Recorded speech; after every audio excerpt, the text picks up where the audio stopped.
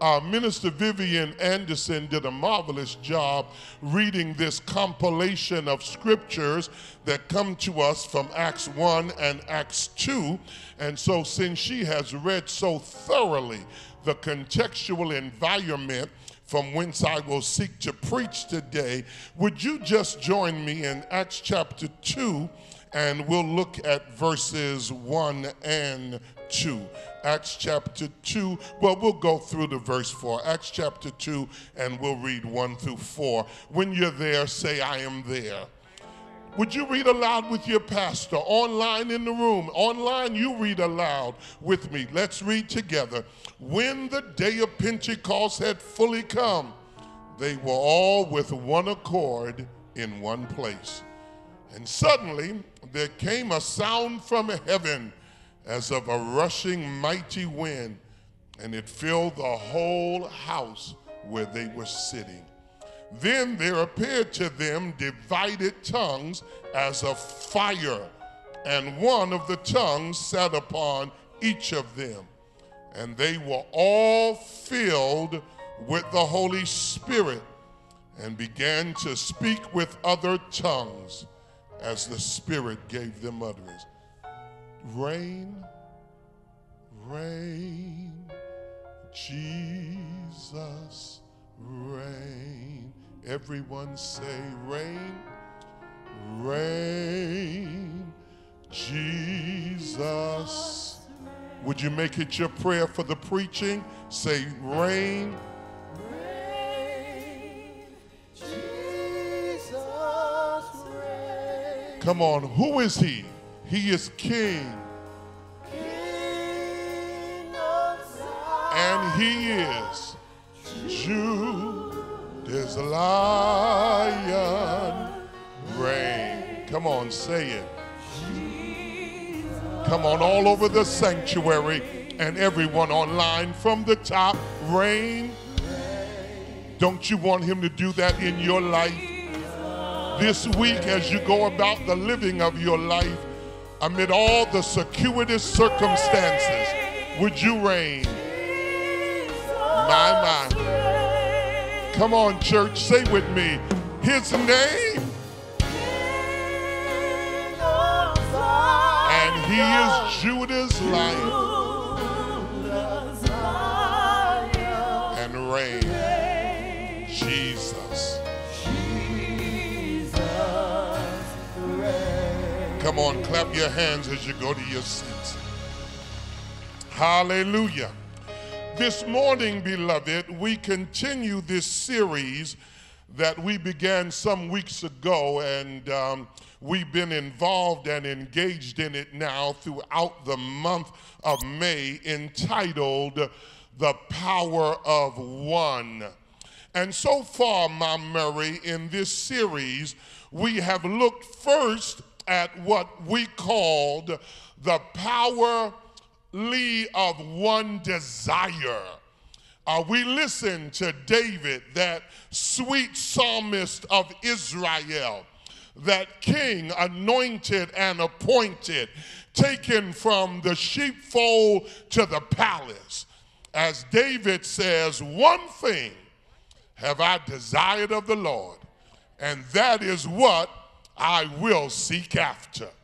Then we saw this Syrophoenician woman, this African mother who had one determination, and that was to see her child healed and delivered.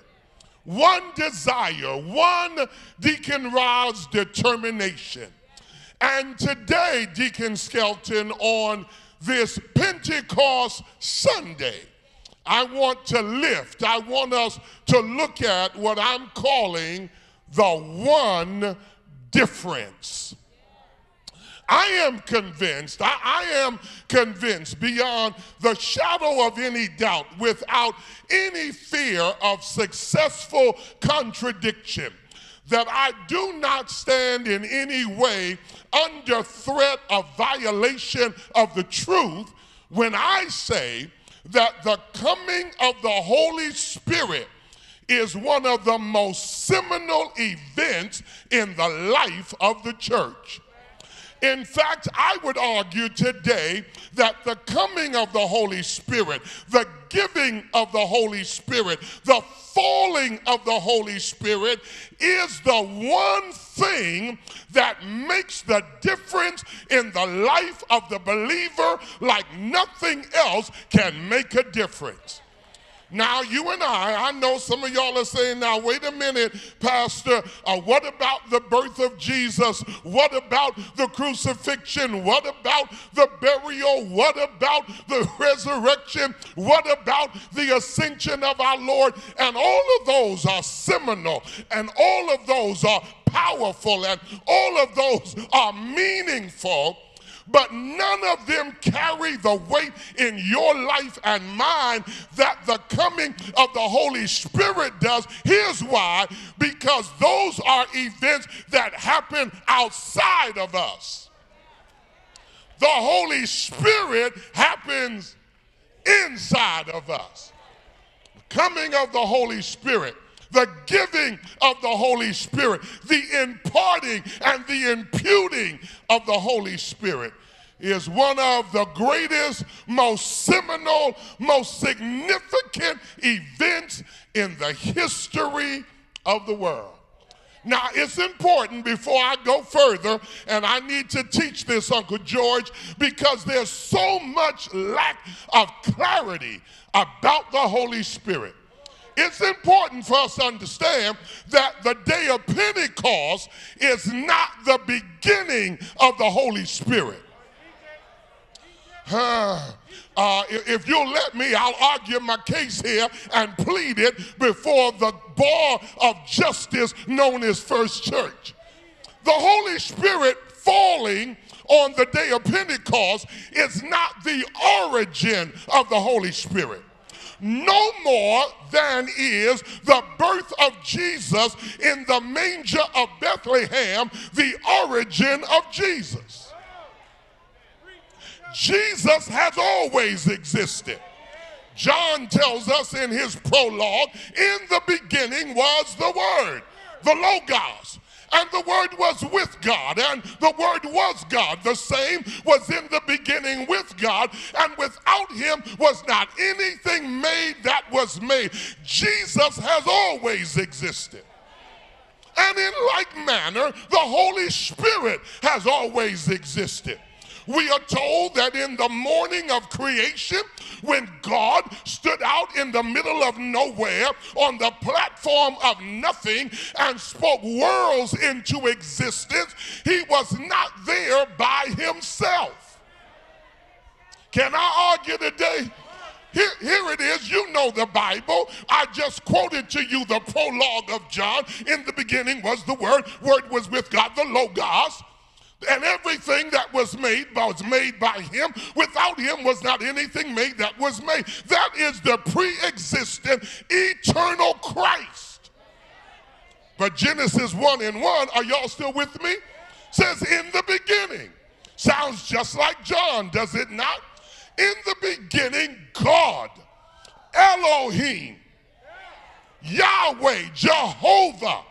In the beginning, God created heavens and earth. The earth was without form and void. Darkness was upon the face of the deep. Here it is. And the Spirit of God. Y'all ain't ready for me. I brought a bazooka, you brought a pea shooter. No. In the beginning, God, Elohim, Yahweh, Adonai, stood in the middle of nowhere on the platform of absolutely nothing, stepped into chaos and created cosmos. And did it. I feel preach on me today. And did it with nothing but the sheer weight, power, and authority of his word. He spoke it, he said it, and it came to pass. Stars started twinkling. Flowers started blooming. Cows started mooing. Pigs started oinking. Birds started chirping. sun started shining. The moon gave its pale light to the darkness of the evening. All because God said, let there be. This omniscient, omnipresent, omnipotent, omnipotent, all power, this God said, let there be, and there was. In the midst of the darkness of cosmic chaos, and the Spirit hovered over the face of the deep. Y'all missed it. God, the Father, the Creator, is there. How do I know? Ask me how I know. Because the Bible says so. Because as part of the crowning creation process, God, after making everything that is, then says, let us make man in our image, after our likeness. How much time do y'all have today? Because I've got more message than you got time. Let us make man. Adam, man, let us make man. Now, I will get in trouble, but it will, I promise you, not be my first or last time getting in trouble. That term man, brothers, don't get too happy, does not only refer to gender specificity. There is no doubt that God made Adam first. Makes a man, a male.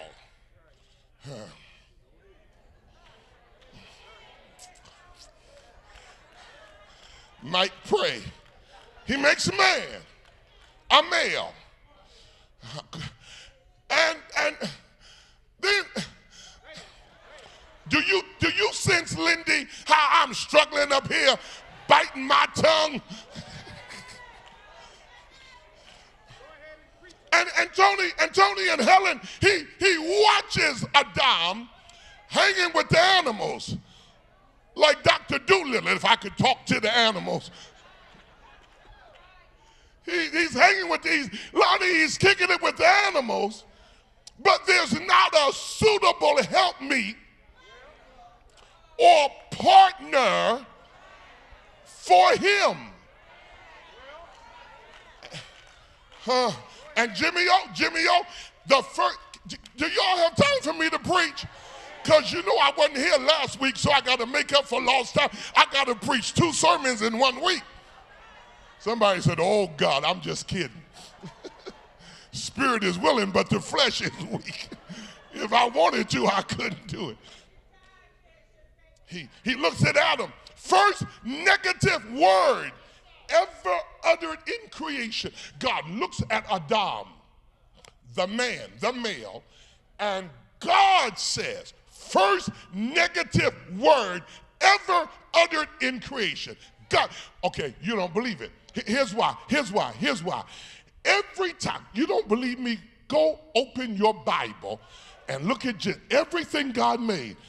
It says, and God said, that's good. For 5 days, everything he makes in creation, what we call nature. And let me just say this, Aunt Trish, Sister Kelly, while I'm on a roll, just call me Butter because I'm on a roll. I know y'all like to talk about Mother Nature. There is no Mother Nature. Thank you, Pastor Kelly. No, everything you see came to you courtesy of God. God looks at creation, says, that's good, that's good. For 5 days, God said, that's good. And somewhere around the 5th day in the evening, he looks at Adam running around there with these animals, and every animal obviously has a counterpart, a male and female counterpart, except Adam. And God says, it is not good for man to be alone. And so he performs the first surgery. He applies anesthesia, puts Adam to sleep, opens him up, takes the rib out his side, and fashions and molds Whoa, man. Whoa. Whoa, man. You'll get the interpretation later. Whoa, man.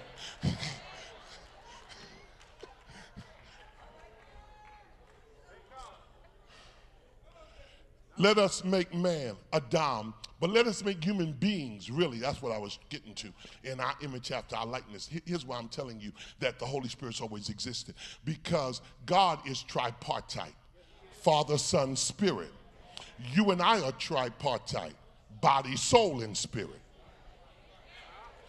We get that because we are made in the imago Dei, the image and the likeness of the divine. I need my folk online to help me preach because they're not helping me up in here. No, you and I are stamped with the imago Dei, the image of the divine.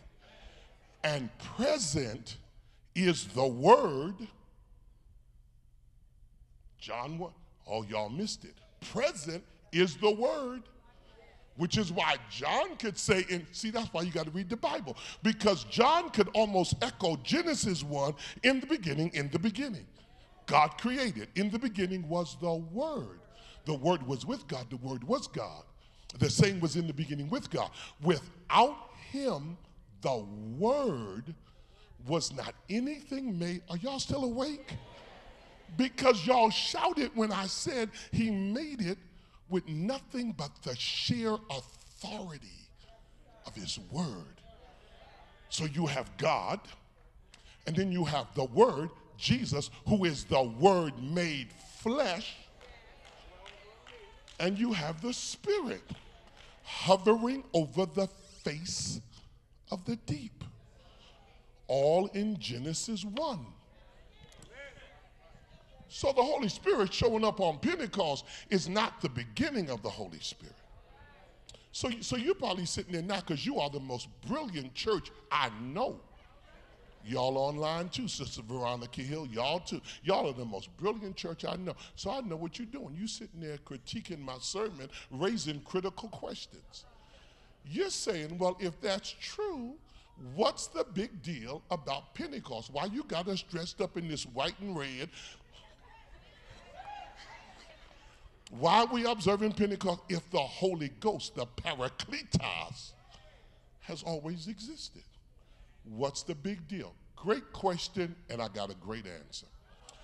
Because after creation, the Holy Spirit, y'all got time for this? If I ever start boring, you put up your Pentecostal finger and let me know, and I'll acknowledge it. I'm not going to stop, but I will acknowledge you put it up. Watch this. After his activity in creation, Spirit of God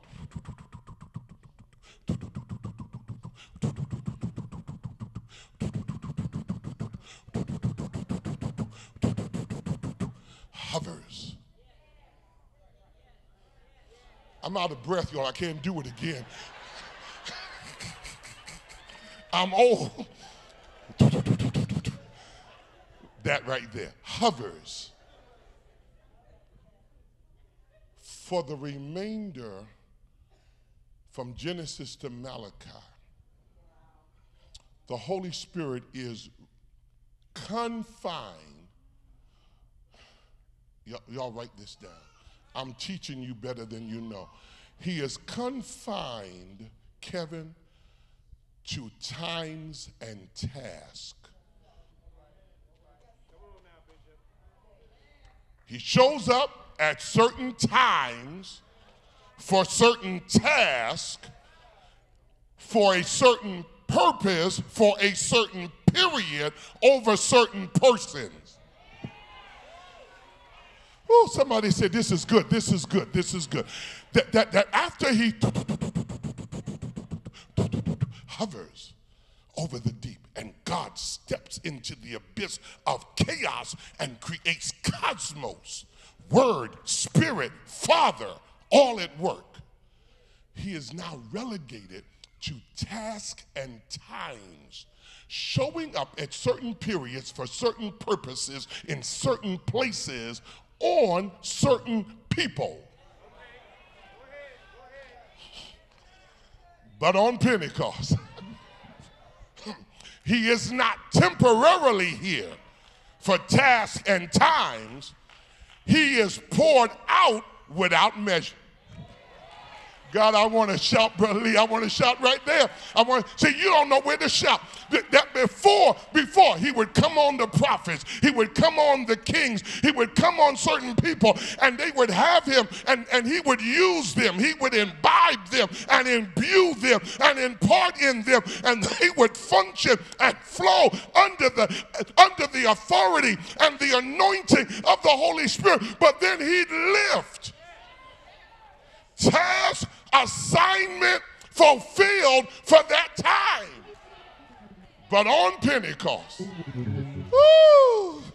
I'm excited. Deacon Rosie, thank you for standing. On Pentecost, he does not come for task or time, for place and period and for person, but he is poured out without measure. They were all filled with the Holy Ghost. Oh, God, I thank you. Not just the king, not just the priest, not just the prophet, but every believer. And he doesn't come for just a little while. He comes to stay. Jesus says in John, I will pray the Father. He will send you another comforter. Are y'all ready? He will not just be with you, he will be.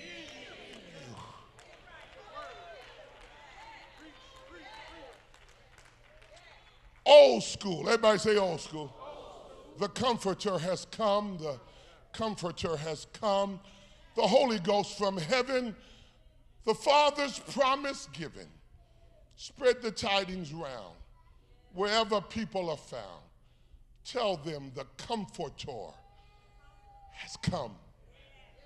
Not for a task, not for a time, not for a place, a person, a period, a purpose, but poured out without measure.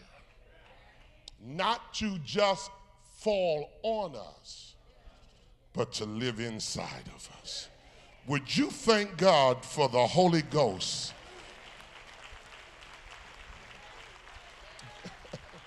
Woo! Okay, let me get to point one, because y'all bored.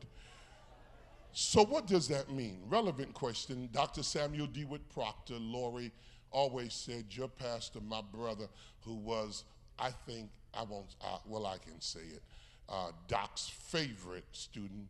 Dr. Booth, I think, was Dr. Proctor's favorite student. Dr. Proctor always said, you heard me say it enough, that every sermon ought to have a relevant question. The relevant question I want to raise is, if the Holy Spirit has come Pentecost Sunday, what does that mean and what does that look like? And there are three manifestations, and I'll let you go wherever you're going. Here's the first thing. The first thing I want us to lift is what I'm calling the difference. Everyone say the difference that the Holy Spirit or the Holy Ghost makes in the life of the Christian. Now, DP, remember, I mentioned to you a few moments ago that prior to Pentecost, the Holy Spirit came upon people for a period, a purpose, in a place, but it was always select persons or person. But with the coming of Pentecost, the Holy Spirit is poured out on every believer, every child of God, and every Christian, listen to me, every Christian now has the right and the privilege to be filled with the Holy Spirit.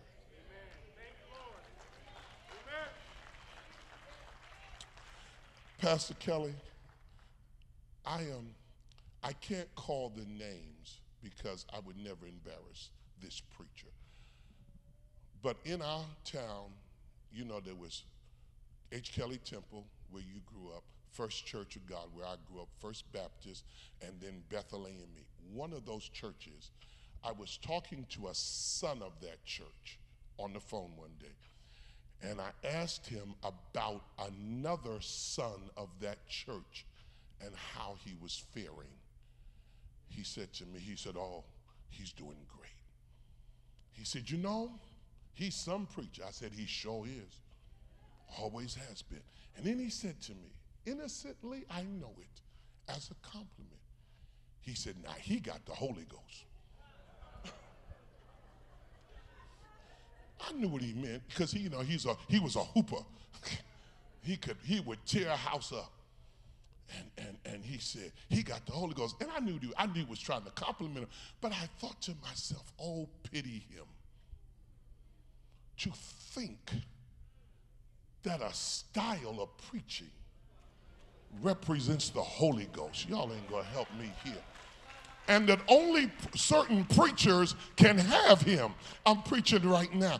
I've got good news for everybody in the room online. If you are saved, you are a candidate for the baptism, the infilling, and the indwelling of the Holy Ghost. And you don't have to be a preacher, prophet, apostle, or pastor.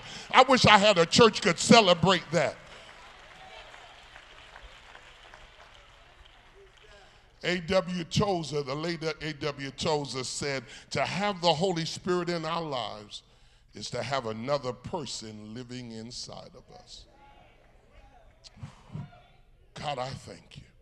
For the believer, the Holy Spirit is the difference that makes all the difference. Here's why. Because he lives in us. Stay with me. The person of the Holy Spirit. The person. Stop asking folk about the Holy Ghost. Do you have it?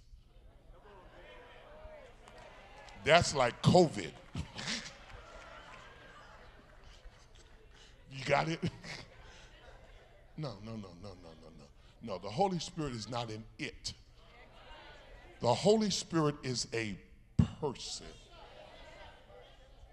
Are you in the room with me? This is why we miss him, because we're looking for an it. Okay, now I'm going to really get in trouble, but it's all right. You can't fire me. I've been here too long. Here it is. Because too many believers settle for it instead of him. They settle for some feeling, some emotion, some ecstatic experience. That ain't bad, but that ain't all. Oh, Jesus, God, help me here. Did I just say something, Bill? Here it is. Listen, an experience is not bad. An ecstatic encounter is not bad. That ain't bad, but that ain't all. Because in life, when I'm going through, I need more than just a feeling. I need more than just an urge. I need more than just an emotion. I need somebody. Oh. The person of the Holy Spirit. What does that look? I have 15 minutes. Here it is. A, it means he's alive in us. Oh, he's alive. I want to say this to some of y'all been sitting here, some of our guests. You may not belong to a church like First Church. You may belong to a church that's a little more quiet, a little more sedate, a little more refined than us. Don't get scared. We ain't going to do nothing to you. But the Holy Ghost in us is alive. And anything alive shows some sign.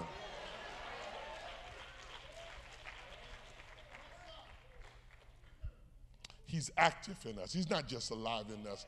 He's active in us. He's working in us. Now that working is not just making you shout. Sometimes it's sitting you down.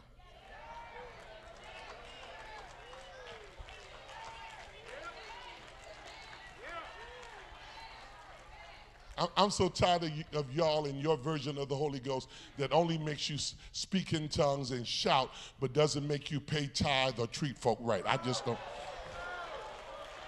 get it. Michelle, I don't get it. But Roy, I don't get it. I don't know what kind of Holy Ghost that is. Let you cuss folk out, tell folk off, and still you got a prophecy. I don't want you telling me nothing. He's alive. Everybody say he's alive in us. He is active in us. Here's the shout for me when I was working on this sermon, and he's abiding with us. Oh, God, I thank you. Pity a believer that only has the Holy Ghost on Sunday in the sanctuary. I need him on Monday and on Tuesday and on Wednesday and on Thursday and on Friday and sure enough on Saturday night. He abides with me, gives me victory. God never fails. He never leaves us. He never forsakes us. So everyone say the difference. There's the difference he makes in the church. In the Christian. Secondly, there's the difference he makes in the church. The Holy Spirit, Deacon Clarke, is the presence of God in and among his people. When the people of God gathered, First Church, hear me today, online in the room, Erica, praying for you and the family. I'm going to talk about y'all in just a minute. When the people of God gather and the Holy Ghost, the Holy Spirit is among them, his presence makes all the difference. Oh boy. Let me go for a walk. Let me go for a walk. Let me take a walk. See, y'all are spoiled. Okay, let me say it. Gary, I'm going to say this. Y'all are spoiled. I love you, but y'all spoiled. And it's all right because I spoiled you. So like me talking about Pug and Little Lady or Dee Dee and Jossie. They spoiled. I can't say too much. We spoiled them.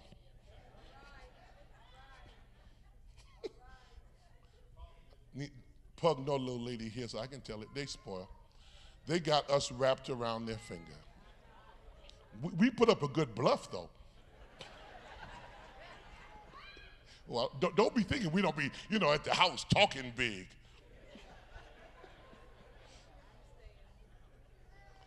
I spoiled y'all. Y'all, we spend a lot of money on sound and lights and cameras and paying musicians, worship ministers. We spend a lot of money on that. Y'all come in here, and if a song is not something you like, you got the nerve to get mad. 52 Sundays, they sing one song you don't like, and you ready to go join another church. All this money we spend. See, y'all should have came up when I came up. The church I grew up in had carpet down the middle aisle and in the front, but under the pews it was bare wood floor.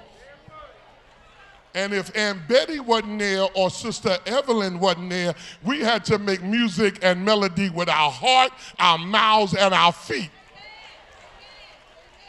Y'all ain't helping me here. And all we had in our church was a piano and an organ.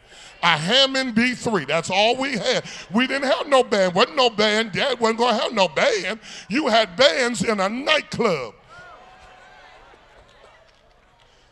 We had no band. But we had church, Jimmy O. Because when the saints got together, we brought with us the Holy Ghost in us. And we didn't need all this other stuff. We could sing a cappella. Child, you ain't never heard singing till Mother Eden's got to singing over in that corner. Child, you ain't never heard it till them deacons at First Baptist doing the devotional, singing a charge to keep our hair. You ain't never heard singing until you came to First Church of God and we started singing page 9. Once again we come, and we didn't have all this other stuff, but when the saints got together, I wish I had a witness up in here. And sometimes I think we ought to sit everybody down and we just ought to ask the Holy Ghost, sweep on in here and fill us again with your presence in our midst. We can't do it because y'all too busy waiting on Gabby, waiting on Sylvia, waiting on this one and that. They are not here to worship for you. They are here to worship with you. Tell somebody, say, he preaching real good now. Thank you, Vaughn. No. When the people of God gather, Holy Spirit shows up. That presence makes all the difference in the world. What's the difference the Holy Spirit makes in the church? Glad you asked. A, it's to grow his church. The Holy Ghost grows the church. Pastor, y'all give me all this credit. Child, you've been here all these years and thousands have joined this church. They ain't joined the church because I grew it. Y'all say amen. Don't be scared. I'm saying it. Did God use me? Yes. But growth comes by the Holy Spirit. It's right there in verse 41. He added to the church every day. Come on. Verse 41 tells us souls were added and then multiplied. They went from addition to multiplication because the presence of the Holy Spirit in the church grows the church. It's also gifting the church. Acts chapter 3, verses 1 through 9. You know the story. Peter and John going up to the temple at the hour of prayer. There's a lame man there at the gate and asking for money. And they say, look on us. Silver and gold have we none, but such as we have give we unto you in the name of Jesus. Oh, only the vice chairman knows it. Rise up, walk. And immediately his ankle bones received strength, and he stood up, leaping and praising God. The Holy Spirit doesn't just grow the church, he gifts the church. In Acts 3, 1 through 9, it's gifts of faith and gifts of healing and word of knowledge. The gifts. And then the Holy Spirit present in the church makes the difference because he's there to guard the church. Acts chapter 5, 9 through 11, Acts 12 through 13, you'll notice that Ananias and Sapphira lie to the Holy Ghost. God wipes them out. And the Bible says, and great fear came upon the whole church. It says that after that, nobody just joined them casually because they saw the reality of the Holy Ghost. Why y'all getting quiet? No, the Holy Spirit grows the church, Deacon Angie, and the Holy Spirit gifts the church. But I want y'all to know, and here's as a pastor where I thank God, and the Holy Ghost guards the church. Okay, I'm going to try it. Sister Kelly, I'm going to try it. First Lady, I'm going to try it. That's why some things have never happened in this church, not because folk didn't want to try it, but because the Holy Ghost is guarding it. Okay, y'all ain't helping me. I wish I had somebody up in here who could shout with me that across the years of your life, the Holy Ghost has guarded you, and the Holy Ghost has covered you, and the Holy Ghost has protected you. Listen, the only reason you didn't die, okay, Bill, am I talking good? Only reason you didn't die on Monday in that car crash is because the Holy Ghost guards us, and the Holy Ghost protects us. Do I have anybody else here who was in an accident, was sick enough to die, but God raised you up because the Holy Ghost guards his church?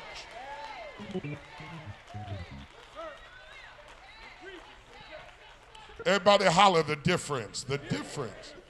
Difference he makes in the Christian, the difference he makes in the church. I have 5 minutes. Here it is. And then it's the difference he makes in the culture. The Holy Spirit in the Christian is the person of the Holy Spirit, or the person of God abiding in that believer. The Holy Spirit in the church is the presence of God filling his church. But the Holy Spirit in the culture is the power of God on display in the world. In John 16, Jesus says that the Holy Spirit will convict the world of sin, of righteousness, and of judgment in verse 8. The Holy Spirit in the culture, in the world, convicts convinces and converts the world and brings them to a saving knowledge of Jesus Christ. He does that in three ways, and I close. A, by witnessing to the world. If you go back and look at Acts chapter 2, verses 16 through 13, you will be amazed, I promise you will, at the list of nations, tongues, nationalities that are there on the day of Pentecost. God, I feel like preaching this, Rand. Here it is. The world is there. Dwellers of Mesopotamia, Pontus, Phrygia, Cappadocia, places, regions beyond Africa, Asia, what we would now call Europe. They are there. The world is in Jerusalem for the feast of the Passover. Y'all still didn't get it because you're sitting there. The world is there, and when the Holy Ghost falls, the world hears the good news in their own tongue. Uncle George, I wish they'd help me preach this. See, some of y'all get scared of the Holy Ghost and scared of tongues because you think, oh God, I don't know about that. Listen, first of all, tongues in Acts 2 are not the tongues in 1 Corinthians. The tongues in Acts 2 are historical languages. The tongues in 1 Corinthians is what Paul calls a heavenly language. Y'all are missing this. So watch this. When the Holy Ghost fell and the world is there from Pontus and Phrygia and Cappadocia, from regions of Libya and Cyrene, and they all hear them speak the wonderful works of God. Here it is in their tongue. Everybody heard the gospel in their language. Okay, y'all still ain't with me. Y'all, I don't know why y'all make me work so hard. I've been here 41 years. Don't I get some time off for good behavior? Come on, y'all. They heard the word in their own tongue, in their own language, and that's what the Holy Ghost wants us to do. He wants to take the message of salvation and redemption and pardon and forgiveness and tell the world what Christ can do for them. And we have to learn, Deacon Ross, how to speak in their language. We got to learn how to be conversant in the language of the culture. We don't change the message, but we create a language by which the message is heard in their ear in their own language. Wow. Used to be a time when the black church did not do nothing but preach black. There wasn't about there but black folk. Now we preach to the world. So even my illustrations cannot just be black illustrations. Boy, y'all getting quiet. I can't just talk about Martin Luther King. I got to talk about Abraham Lincoln. I can't just talk about Rosa Parks. I got to talk about Eleanor Roosevelt. Why y'all getting so quiet? I can't just talk about Adam Clayton Powell. I also got to talk about Jacob Javits and Franklin Delano Roosevelt. I've got to learn how to use illustration that help people who are sitting here who don't speak the tongue I grew up in. Somebody say he's preaching real good right there. It's by working, by witnessing in the world. Then it's by working in the world. I told you Acts chapter 3. Lee Hinton, watch this. Acts chapter 3. They're going to church. Everybody say they're going to church. They're going to church. Got 1 minute. They're going to church, and there's a lame man there. And thank God they ain't so busy going to church that they walk by the lame man. Because the Holy Spirit uses us to touch hurting people.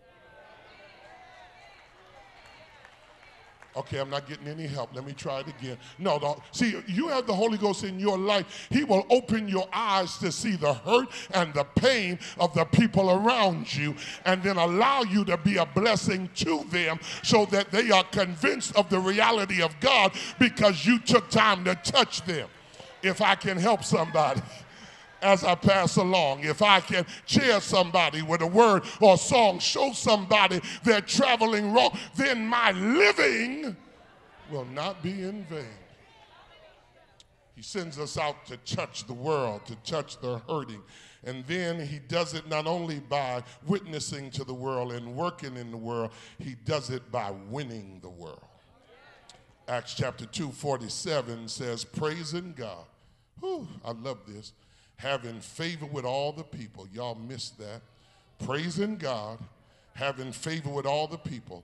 And the Lord added to the church daily those who were being saved. I'm going to close on this and I'm going to leave it alone. If you think the only time God can save somebody is Sunday morning, we in a world of trouble.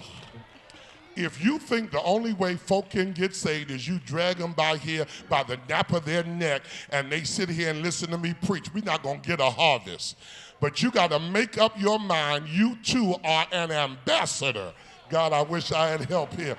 Somebody just tell a neighbor, so you're an ambassador, you're a minister, you're an agent, and you don't have to drag them here to get saved, but you ought to invite them to come after they get saved, because you can witness to them on a Coda bus. Oh, God, I'm through, Deacon Dowdy. Y'all ain't going to help me.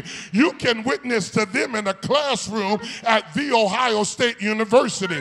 You can witness to them in a dorm room at Ohio University, at Wilberforce. You can witness to them at Central State in the cafeteria. You can witness to them is Rhodes Tower still open? In Rhodes Tower on the elevator, because wherever you are, wherever God places you is where you ought to let God use you to touch somebody's life. Would you turn to one of your neighbors and say, neighbor, don't wait to get to church on Sunday to pray for somebody to get saved. But when you wake up every morning, say, Lord, if I go to the dealership to get my car worked on and I'm sitting in the room waiting on my car and somebody's in there, would you give me the courage to say a word about Jesus? If I'm at the doctor's office and the doctor's late, rather than fussing and cussing, would you give me somebody that I can say a word about Jesus? If I'm standing in the express line at the supermarket and somebody got 30 pieces instead of 12 or 15, don't let me go ballistic, but help me use that time to tell somebody about Jesus. Is there anybody here who can shout with me? I didn't get saved on a Sunday. I didn't get saved in church, but right where I was when I called on his name, he saved me. He washed me. Is there anybody here who can thank God? He'll save you on a Monday. He'll save you on a Tuesday. He'll save you on a Wednesday. He'll save you on a Thursday. He'll save you on a Friday. He'll save you on a Saturday. And God knows he'll save you on a Sunday. Would you turn to one of your neighbors? Say, neighbor, I don't know what day you got saved, but I'm so glad he picked me up, turned me around, placed my feet on solid ground. Is there anybody here who can shout with me on Pentecost Sunday because he's real? I've had a long week. I ain't gonna do that. He's real. Christ Jesus, real today. He walks with me. He talks with me along life's narrow way. He's real. Don't do it. Don't do it, Winston. Don't do it. He's real. Salvation to impart. You ask me how? I know he's real. He's real.